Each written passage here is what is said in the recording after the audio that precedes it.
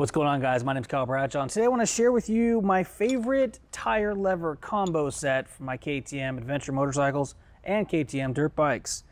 This here is a phenomenal set. Now this thing weighs in at just 7 ounces, whereas these tools combined together, sitting on the scale, if we're going to use a traditional set of tire irons, Enduro style, so smaller and lighter, quote unquote, and then the sockets and wrenches that you would need in order to create this kit, you're looking at like 1.5 pounds. So you're looking at more than a pound difference in weight by going this route right here.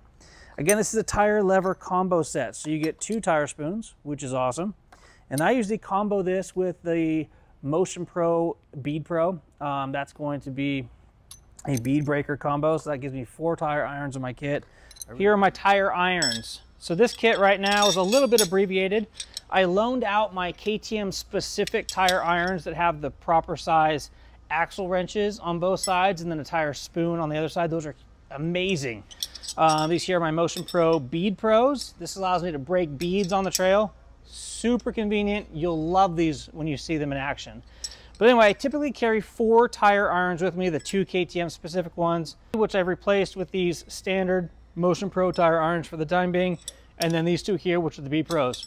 Typically you only need 3 irons, but I always carry 4 with me just in case. I really like that setup. Anyway, so inside this box right here, you're gonna end up with 2 tire irons.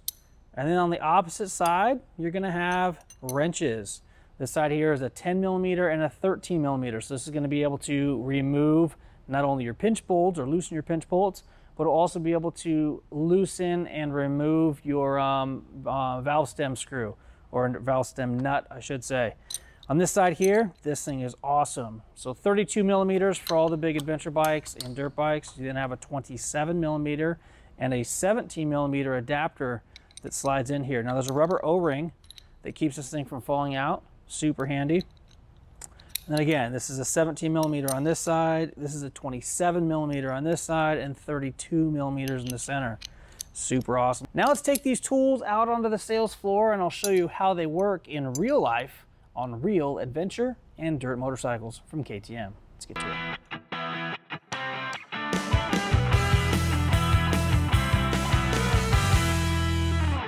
So taking a look at this KTM 890 Adventure as our test vehicle here. Let's go ahead and bring the camera down. We have a 32mm rear axle nut. This guy's gonna fit perfectly. Now up front, it should be a 27. Let's go take a look. 32 as well. Moving on over to this 25SX, let's take a look and see what we have going on over here. Well, that thing's teeny. Right here, prime example for pinch bolts. They're a little 10mm. We're then gonna take our adapter, slide it into our 32mm, and that's gonna allow us to loosen this 17mm nut up here on the front.